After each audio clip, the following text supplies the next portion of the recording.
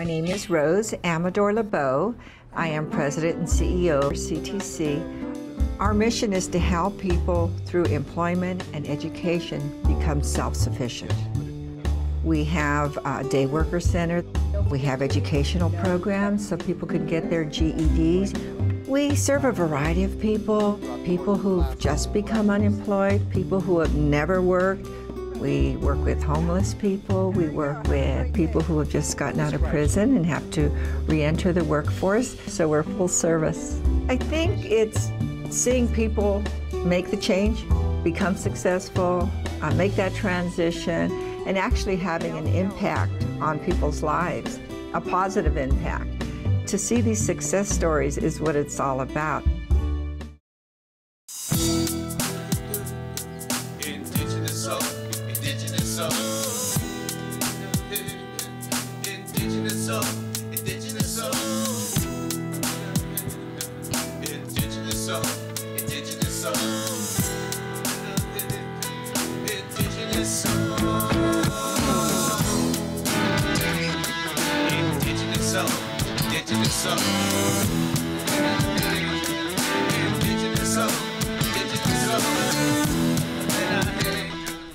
Hello, I'm Rose Amador LeBeau, and this is Native Voice TV. And I'm Craig Pasqua, co-host, Native Voice TV. Yes, welcome to the show. We have a very special guest with us today, Techicuauhtli, Ray Baeza. Welcome. Hello, it's good to be back here. And I'm glad you're back. You were here about a year ago, and we had so much that we learned from you, and you had more to say, and we had to cut you off. But I promised to bring you back, and so you're back, and we're going to continue where we left off. I can't remember where that was, but we'll find it. But I'm glad you're here. Good to be back here. And if you could tell us on your indigenous background? Well, on my father's side, I'm from, my family comes from Chihuahua, Mexico. Raramuri country, the Spanish called them Tarahumaras, and on my mother's side, Taíno Hawaiian. And yeah, they met. My dad was in the Navy, and he was stationed at Pearl Harbor for a while, and that's where he met my mom. So the rest is history.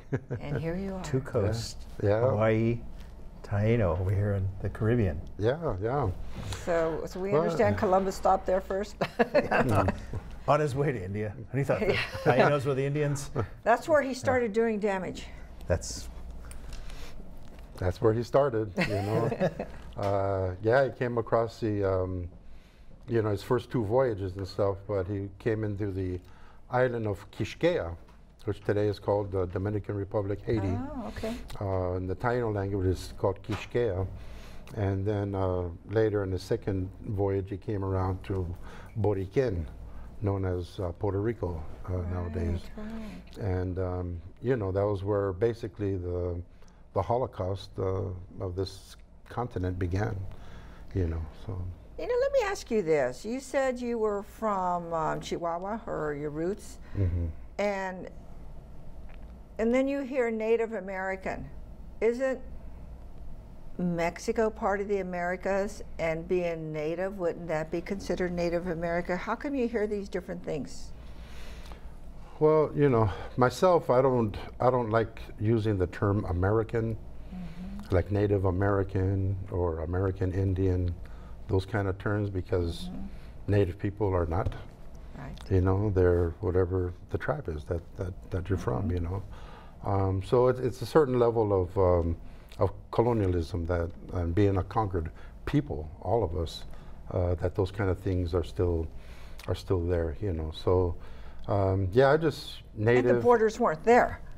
No, the borders weren't there. The borders weren't there, so there was. We were like the eagle eye view, you know. You look down, you don't see no borders. You just see the rivers and the mountains and the lakes and those things like that. You know, you don't see borders. You see all these people running around doing their life, and you know, they're not called wetbacks or spics or anything else. You know, those are just the two-leggeds on this planet. You know, on this earth, and our ancestors from all the different tribes had a lot of interaction. You know, a lot of interaction. You know, we didn't have cars in those days, so you know, we walked. You know, and walked up and down this entire continent. You know, and got to know, we traded the different things that come from our respective regions. You know, we traded a lot of things. You know, in Mexico, for example, there's a lot of the jade and also turquoise mines in you know, different parts of Mexico. And we've seen in what's today the United States, some of these things found where they dig up, you know, in ruins or different areas, you know, they found things that go, this tribe here didn't have those, you know, but we traded. Right. You know, so when our Techicuauhtli came up, our traders, came up and carried these things and feathers and, you know, whatever things that we made, we traded, and then we traded with the different tribes and stuff like that, you know. So, you know, so there was, and there was also ceremonial things that we shared with each other and stuff, you know. We would come up this way, make friends and establish relationships, you know. Our native ancestors of all different tribes spoke more than just one language. Right. You know, a lot of times the Tlatoanis or chiefs of our people spoke 5, 6, 7 languages, you know, and to be able to relate to the other tribes and to the leaders of the other tribes like that, you know. So that's another big thing, that because of colonialism we've lost. Right. You know, we've lost not only our own one language that belongs to us, but all the other languages that we know to be able to, you know, relate with other tribes, you know, like that. And this cultural sharing too wouldn't be possible if we had a wall between us now. Right. So that's right. So some of the tribal or the vestiges of colonization, you know, are still exist today, and I can see how, you know, you don't want to be labeled as a Native American or Native this or that, but and that's going on among the American Indians too. And a lot of them refer to themselves just tribal. Yeah. And they refer to their tribe. Like in my case, would be Chalagi or Paiute. Right. So, but and that's how you identify yourself sometimes. But yeah. And that's the way it should be. Absolutely. And because there's so many tribes, you know, like a lot of people, they think about Mexico, for example, and they probably, well, Mexico is Aztec and Mayans. Well, there's Tzetzal, Tzotzil, Cholas, Mayos, Rararmi, you know, there's so many, Huicholes, Yaqui, even the Kickapoo have an area of land in central Mexico that was given to them. And a lot of those tribes are on both sides of the border. There's some on the borders, yeah. You know, the Tohono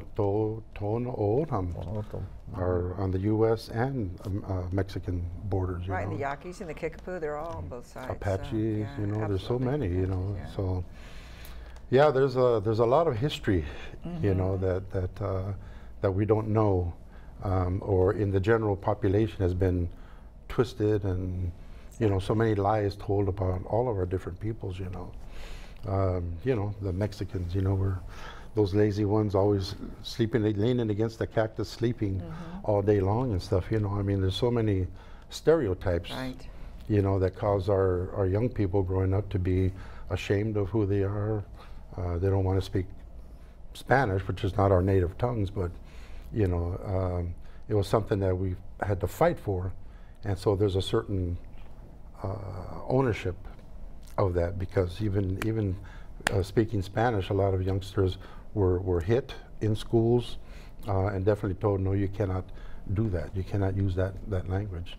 You know, that's pretty much been the case with all indigenous people too, though, with the languages. And that's why there's not a lot of people, indigenous people, that speak their own language a lot. Some of the elders, and then they have been passing it down because of the punishment that they had to experience growing up trying to speak their own language. Yeah. You know, just torture, not just punishment. The main way of destroying a culture is by taking their language and taking their land. You know, if you lose the language and you don't have your land base anymore, where your ancestors are buried, the sacred areas where you go and do ceremony and those things, then if you don't have those, or even the languages to be able to sing songs that invoke our relatives when we do ceremony and things like that, it's like, if you don't have that anymore, what are you? what do you become? You become a brown version of the dominant culture. Yes. You know, so, you know, so I really feel so good when I hear different tribes, you know, having, starting up their language programs and trying to save them, and, you know, taking advantage of the elders that are still alive and still there to help learn the language and stuff. And then the younger ones teaching it once again once they learn it, you know. Right. You know, I wish it would have started a lot earlier, but at least it's happening in a lot of different places now. So that's really important. And there should be these schools for the kids, you know, how the Greeks have the schools, or Jewish people have schools for their kids to retain the language. There should be a place where our kids can go and learn the language from the time they're small, learn the culture, you know, learn the customs, the ceremonies, and so forth. So that way they know that they do have a rich heritage, and this is, you know, the mainstream culture is not their heritage, you know. And that's why I think a lot of times they feel lost, because they can't really identify. Right.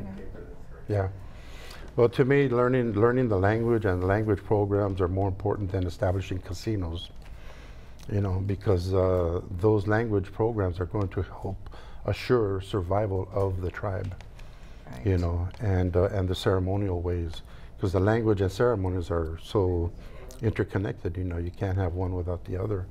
And again, using the language and the songs to invoke our ancestors. You know, to call upon our ancestors to come and be with us. You know, to help us. You know, to you know, help us in this day and age, this time that we're in now, you know. So even the Nahuatl language, you know, is kind of having people are starting to learn that again. It's the most widely spoken native language in the entire continent. Is it? Yes, the Nahuatl languages, and there's probably, I heard up to maybe 8 to 10 million Nahuatl speakers, you know, both in Mexico and Central America, and in smaller numbers here in the United States, you know. But that's also under attack, you know, like any other language and stuff. So, and there's a couple of universities and programs that have been underway for a long time to learn the language, teach it. Do they have that in the United States? The language, they teach the language? They probably have it in small little pockets and stuff, you know.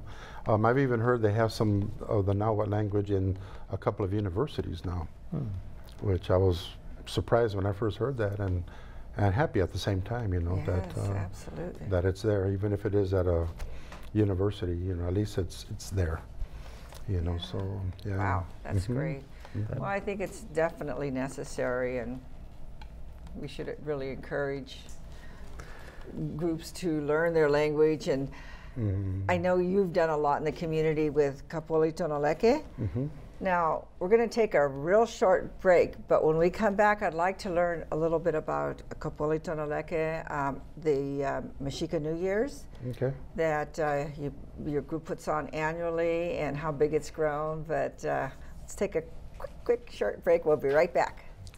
You're watching Native Voice TV, and we're talking with Techicuauhtli about the Mexíca culture and some of the activities that have been going on in the community. So let us know about the Mexíca New Year's. What is that all about? It's pretty big here in San Jose, I know that. Yeah, it's gotten pretty big. I think we're about in our, I can't remember now, 16th or 18th year, you know, doing it here in San Jose. Cihuapilli Tonoleke started in 2004. Which is a? Well, we're a cultural group, a cultural family. We're trying to learn our different aspects of our culture, our history, ceremonies, and to live it. Not just to learn it and then go back to being whatever, but to live it, you know. And so the ceremony celebration has grown it's gotten pretty big now. Probably the largest Mexíca New Year ceremony in the country, I'm hearing. I read that too. Yeah.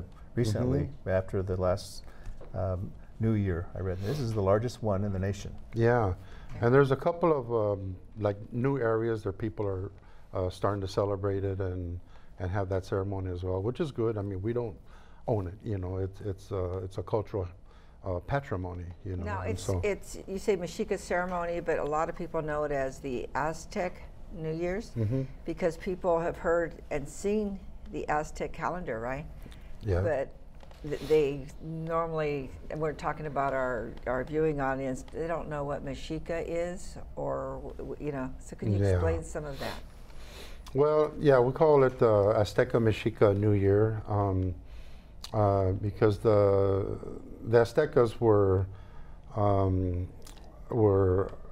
the, I'm trying to look for the right word, precedent? The ones that before, the ones that came before. And the Mexíca were like the last tribe that came into Mexico, you know. And the history of the what we call the Taíno and Mexíca, what people call the Aztec calendar, goes back centuries, you know, hundreds and probably thousands of years. No, I always grew up hearing that, and you can correct me if I'm wrong, that it was more accurate than the Gregorian calendar, that it was more precise. Is that correct? Oh, yes. The Gregorian calendar is actually pretty imprecise, and the more time you go, like if you know, if you go 100 years, then it gets thrown off even more, you know. Yeah, it's been called probably the most accurate calendar in the history of the world, you know.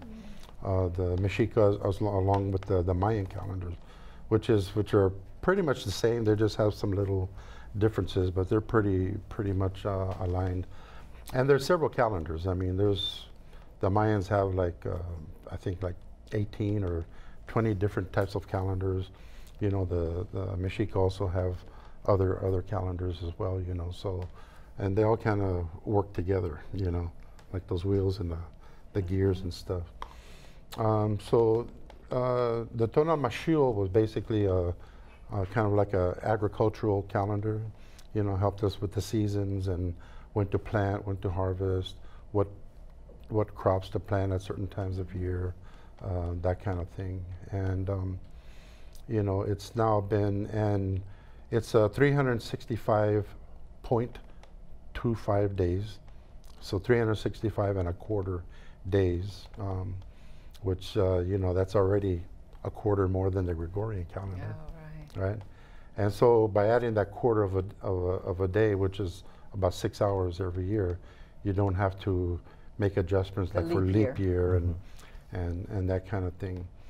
This year is the year 4 Tecpat, 4 Flint, Naui Tecpat, 4 Flint, and the numbers and those things all have different meanings.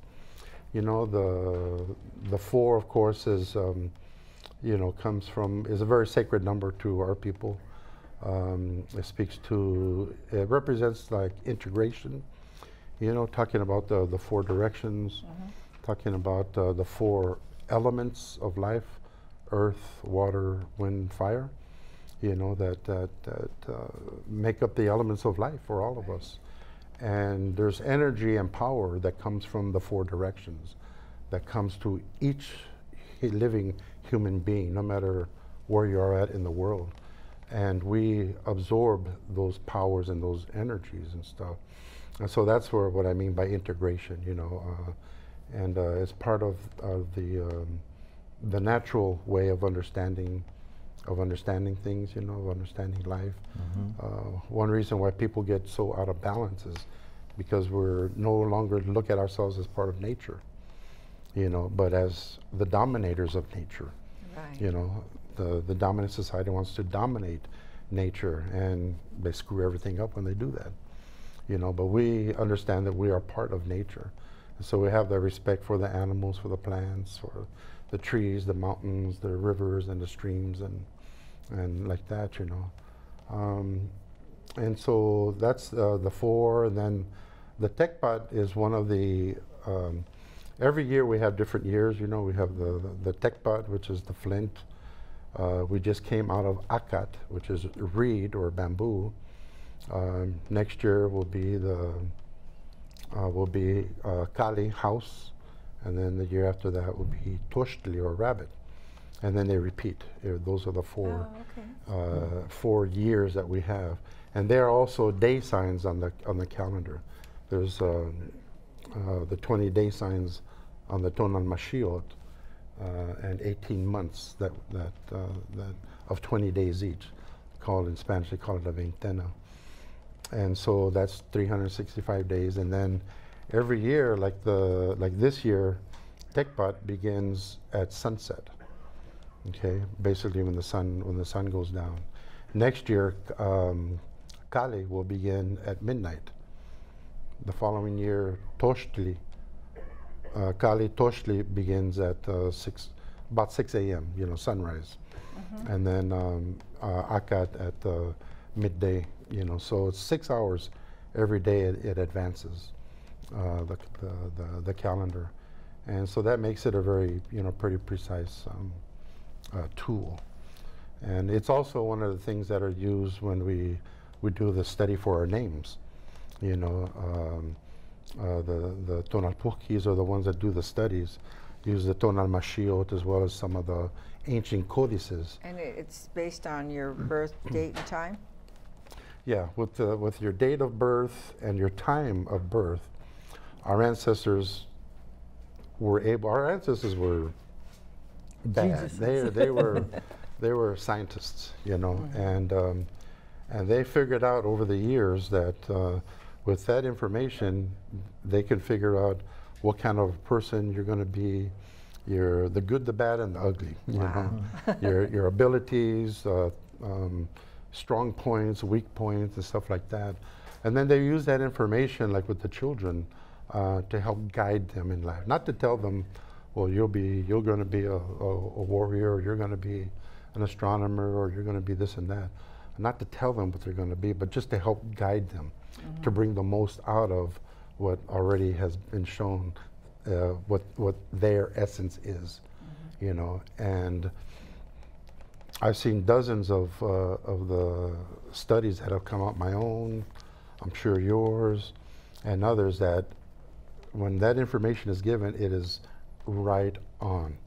I mean, it tells who you are, what you are, and I mean, it was just amazing. The first time I was made aware of it, and even looked at mine, I showed it to my wife, and she goes, "Oh my God, that's you to a T." Everything. And then other people I've looked at, and it's like, this is amazing. It's just so precise on how they can identify who you are and not know you. They never seen you from, until today. But here's your study. Boom, boom, boom, bam, bam. This is who you are. Your strong points, your weak points, and things like that. So it's really quite amazing, Well, the naming ceremony has become very big, right? I mean, I think you moved into a different day because there were so many people going through the ceremony.